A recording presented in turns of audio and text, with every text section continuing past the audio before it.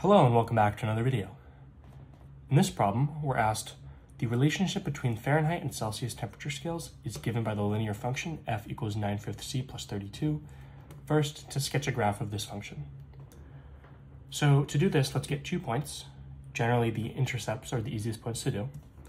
So when c equals 0, f equals 9/5 c, which is 0, plus 32.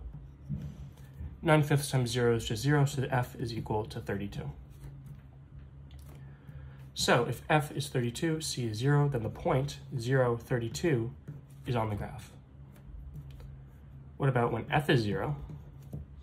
Then 0 is equal to 9/5 c plus 32. Negative 32 is equal to 9/5 c. You can multiply both sides by 5.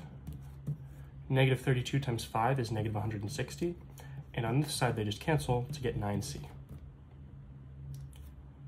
9c, we divide by 9 to just get c is equal to negative 160 divided by 9.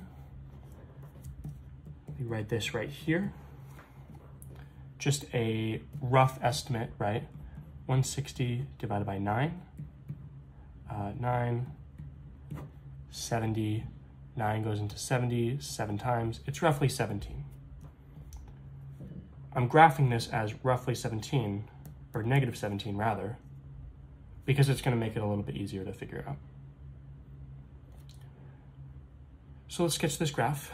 If f is 0 and c is negative 17, then the point negative 17, 0 is on the graph. Graphing this right here. Can mark this every 10, and we're going to have to do both directions. The point 0, 32 is on the graph, so 10, 20, 30, a little bit above that, and the point negative 17, 0, so in between negative 10 and negative 20, and this is the graph right here. Okay. B. What is the slope of the graph and what does it represent? Well, the slope, since this is in slope-intercept form, is the coefficient on c, so 9/5, and it is the rate of change of the dependent variable over the independent variable, so of f over c.